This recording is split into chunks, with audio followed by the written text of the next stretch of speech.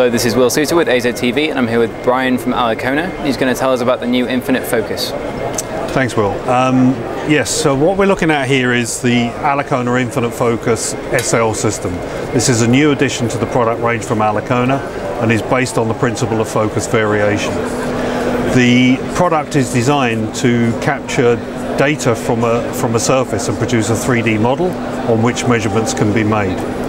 The operating principle is called focus variation, and what this means is that we move the focal plane of an objective over a surface, and as we do so we collect 3D data. So this enables us to measure geometric forms as well as flat surfaces. The instrument in itself is very simple to use. We have here the column, and within it there's a sensor with an objective lens and a ring light system. And the sample is placed on the stage. The stage can be moved in the X and Y, and the head can be moved in the Z. And first thing we do is we focus on the top of the sample, and that can be seen on the screen. And you can see there is a line across the screen, and if I move the head, the Z, you can see that it's going in and out of focus, and that is the focal plane of the objective moving over the surface. So in operation we bring it up to its highest position and we choose that as the upper Z position. We scan down through the object till we get to the position that we wish to finish, and we click the second button. So we've now defined the focal range that we're going to collect data over. Once we have defined the vertical resolution, all we do is we press start measurement. And what is happening now is the head is slowly moving over the surface, and the ring light is illuminating the surface.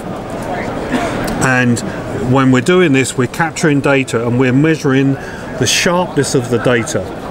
And the sharpness gives us a very good measure of the repeatability or the robustness of the data that we're producing.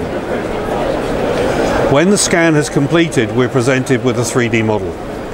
And the 3D model is a data point model and but is shown as a polygon, as a true image.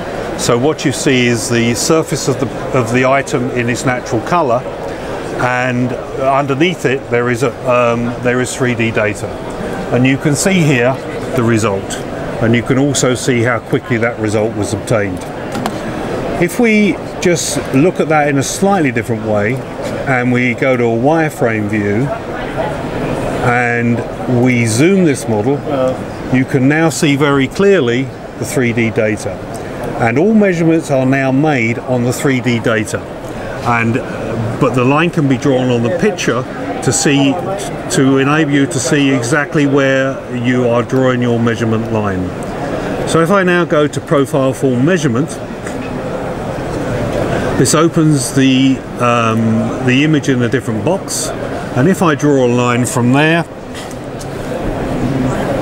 down to there, you can see here we now have the form.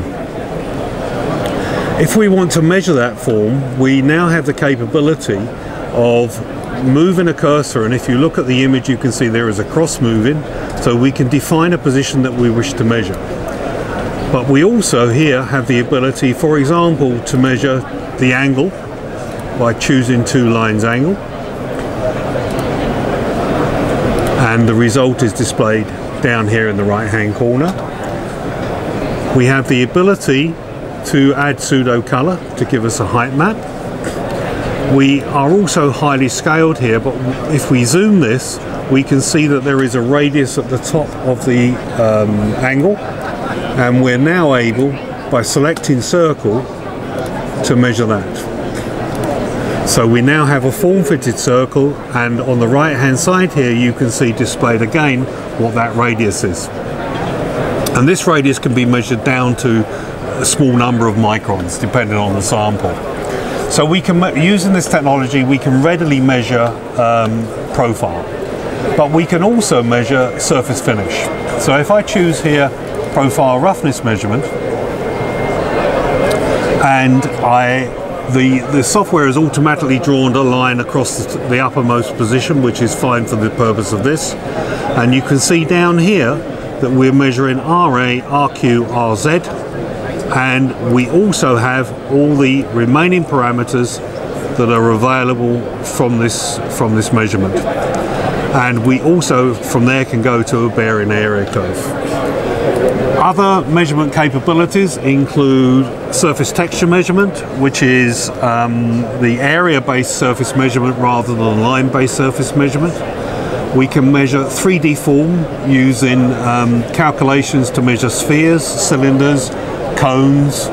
We can do contour measurement, and one of the real key features of this is that we can actually measure difference. So we can look at an object, then the object can be going and used, and then we can bring in that second object and we can then compare them to measure the difference between the two.